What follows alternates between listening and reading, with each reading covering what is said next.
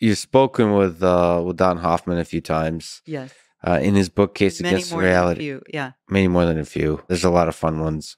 Was there one with Sam was involved? Well, Sam and I interviewed him. Yeah, sorry. Most of the conversations I've had with him are private. They're not public. But we used to meet before the pandemic. We were meeting about monthly to discuss ideas.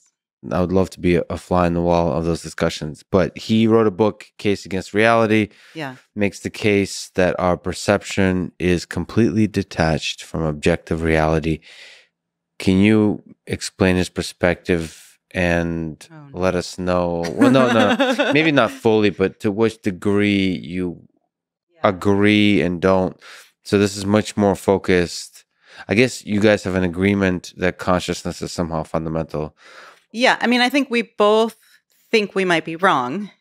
About the consciousness or about reality? About it being fundamental. I think we both agree that this is a legitimate question to ask at this point in science. Is consciousness fundamental? And I really see it as a question, and I think he does too.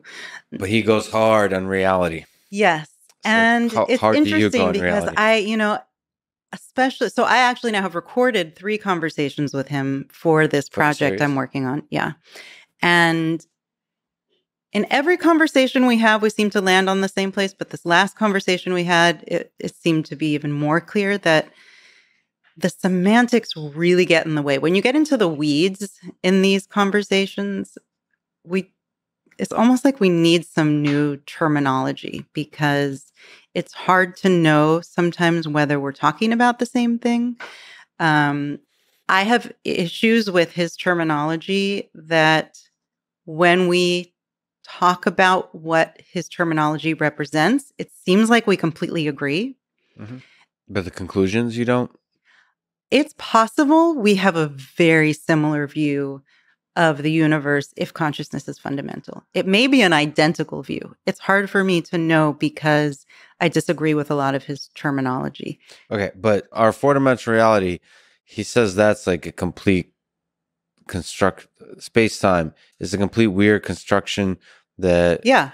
Well, I mean, the truth is that, I mean, if you talk to a neuroscientist like Anil Seth, and I would say most neuroscientists, but he's really good on this subject, and his expertise in his area of focus is in perception. So he talks a lot about how our perceptions give us an experience of the world, and he calls it a controlled hallucination. I'm sorry, I think he says that he got that term from someone else, but that's the term he uses. We got every term from somewhere else. Right, that's true. Everything. There's no new ideas. Right. There's a sense in which what Hoffman is saying is we already know to be the case. So our brains are creating this conscious experience based on these interactions with the outside world. It is in some sense all a controlled hallucination. And someone like Anil Seth, so from the neuroscientific point of view, I actually have a quote here somewhere if you have any interest in hearing the quote. But he's essentially saying everything we experience as a perception, including our experience of time and space. So we still don't really know what our experience of space represents out there in the world. Mm-hmm. And then, of course, when you talk to physicists about the different interpretations of quantum mechanics, I mean, where physics seems to be headed across the board at this point is that space and time are emergent, that they're not part of the fundamental fabric of reality. And so there's some ways in which Don is saying things that... Is he being too poetic about it? Is that the right way to phrase it? Because no, go ahead. He says it's not that our perception is just a controlled hallucination. Well, no, it's not. He's saying something more than that. That's true. I mean, yes. But my point is that a lot of what he's already saying, on some level, science is already there and could agree with. Yeah, but not all the way. Yeah, because he's saying that the evolutionary process has constructed our brain mechanisms in such a way that we're really far from having access to objective reality. Yes. Although I think we already know that as well. I mean, if any version of string theory is correct, and, of course, we don't know yet, it's all up for grabs, but the truth is each theory is weirder than the last. If there are 15 dimensions of space, we are just not, we're not wired but to be able to understand the fundamental reality. But I think we have a consistent abstraction that seems to be reliable. Yes. Like a blockchain. Yes. And he's not just saying that we really only have this tiny window onto reality. He's saying that that window onto reality is giving us a lot of false information. Yeah, it's not false. true. It's not just an abstraction, it's false. Yeah. Because he's saying there's no reason it needs to be true. Like there's no it's not required to be true. Yeah. And in fact, there's through natural selection, it's very possible to imagine, or it's likely to imagine, that organisms will evolve in such a way that you're going to just be lying to yourself completely. But the question there is, if that's the case, it's a really interesting thing to think about. I think the rigor with which he approaches it is really admirable. I mean, I do think it's scientific, but it's the question for me is, why is it so consistent across all of these organisms? We all seem to see the table, and feel and run into the table. So what he will agree. So what I would say to that, and when I've posed this to him, I really don't want to speak for him, but I'll answer it myself and say that I believe he agrees with what I'm about to say, which is that the things we perceive are connected to the structure of reality. It's just that the structure of reality is made of something completely different than the thing we're experiencing. So imagine if you just go with the holographic principle, loosely, and actually the holographic principle applies to black holes only. So there's ADS, CFT duality, anti-de Sitter space, and conformal field theory. Am I getting all these terms right? The terms are right, but I can't believe we're going there. Well, I mean, this is where I've gone in all of my conversations with physicists, because the idea is, so if we just have the basic principle that reality and all of the information can be contained, or is actually in a two-dimensional space that gets projected. This is something that you don't buy based on the look on your face. No. I'm actually freaking out because, yes, any theory of modern physics gives inkling that reality is very weird. Right.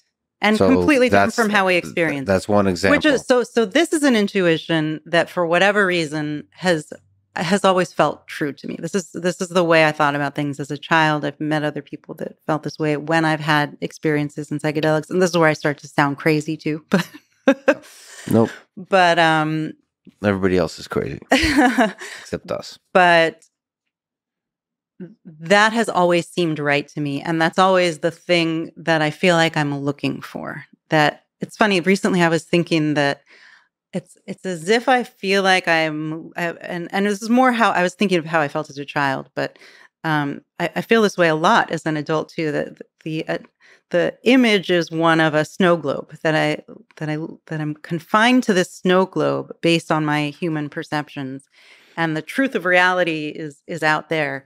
And it's actually why I'm so drawn to shaking intuitions. I feel like every time we shake up an intuition, it's like an opportunity to leave the snow globe for a moment. Mm-hmm. It's like smashing the marbles and seeing, oh, it's not liquid in there like I thought. It's getting this glimpse of something truer than what we typically experience. I feel like it's for a long time going to be snow globes inside snow globes inside snow globes. But the larger point is that, yes, whatever is true about the fundamental nature of reality is not something we're experiencing. However, it is linked and gives us clues to it. So one image I came up with recently, I actually wrote about this. I have an article in Nautilus about time, because as I spend time thinking about what it would mean for consciousness to be fundamental, and at the same time, I'm talking to physicists about different interpretations of quantum mechanics and the fact that the ones I'm talking to believe that space and time are emergent and are not part of the fundamental story.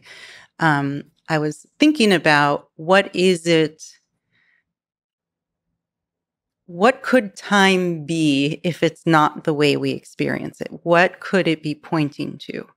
And I'm not the first person to think like this. Many people have developed different thought experiments around this. But and this is, I'm not saying this is the way things are, but this is just one solution.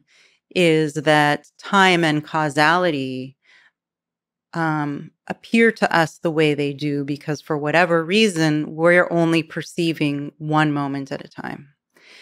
And these connections between events that we perceive as time are actually just part of the fabric of reality. There's some structure to reality at a deeper level, where, it's like shining a flashlight on the structure of reality, where for us, for whatever reason, everything else disappears. And the only thing that exists is that single pinprick of light that we happen to be inhabiting or that we can perceive, but that the rest of it is there. And so that even though time would be an illusion and the causality in the way we experience it is an illusion, or it doesn't mean what we think it means, it's still pointing to a deeper structure. There's something that it corresponds to in the fundamental nature of reality. And I've had enough conversations with Don, I think, to know that he would agree with that our perceptions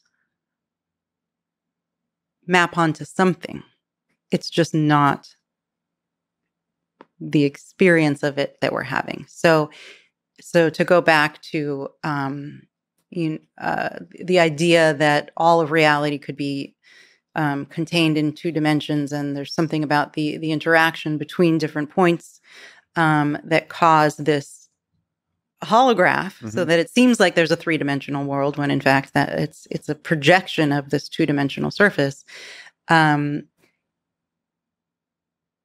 What we experience as space still references something at the fundamental level. It's just that it's not space. And that is something that makes a lot of sense to me. I posted an excerpt. George Musser wrote a great book, Spooky Action at a Distance. Spooky Action at a Distance. And he talks about, he's a great science writer, and he talks about ways to kind of absorb what this would mean, this ADS-CFT duality. And he gives an example of music as an analogy, that two different notes can exist in three dimensions as if the other doesn't exist because of the frequency of the sound waves. And that in another way, you can think of the sound waves existing in different dimensions. I don't know if that's yeah, that's really interesting. So I don't speak as well as I write, so I've written about this in a way that I think is easier to absorb than the way I just described it. But I think causality is a trickiest one. Time is a tricky one to like. Yeah. Oh boy! And there are physicists who think that space is emergent, but time is still fundamental. And Lee Smolin is one of those scientists, and it's really interesting to talk to him about this. But yeah. But time being emergent is a really trippy one to think about. Yes. Also, I wonder if it's possible at which point does the experience of time start becoming a part of the conscious experience of living organisms. So is it something that evolved on Earth? Yeah. Only? Or is it's also very hard to think about consciousness without time. And that's something that's really interesting for me to think about too. Although, not that this is scientific evidence of anything, but I and many others have had the experience, a timeless, spaceless experience, in certain states of meditation and under the influence and that's of still psychedelics. A conscious experience, would you say? Yeah, absolutely. But didn't you say that some aspect of conscious experience is memory? It seems like that too. No. So I said an experience of being a self is due to memory. It seems that consciousness and time are inextricably linked, but I think that may be an illusion also. And when I think about consciousness being fundamental, and someone like Max Tegmark. I don't know if there are other mathematicians. I'm sure there are. He's the only one I know of who will talk about mathematical forms and shapes as not just being, he talks about them as being actual objects in nature that exist, that are not just mathematical structures that we can think about, but any mathematical structure that comes out of the math actually exists in reality. Yeah. And so when I think about consciousness being fundamental, I think about physics and mathematics being a description of the structure of it. And that when mathematicians say things like that, or physicists say things like that, it makes sense if we're talking about a conscious experience of some sort. Yeah, that's really interesting. I mean, first of all, Max is great.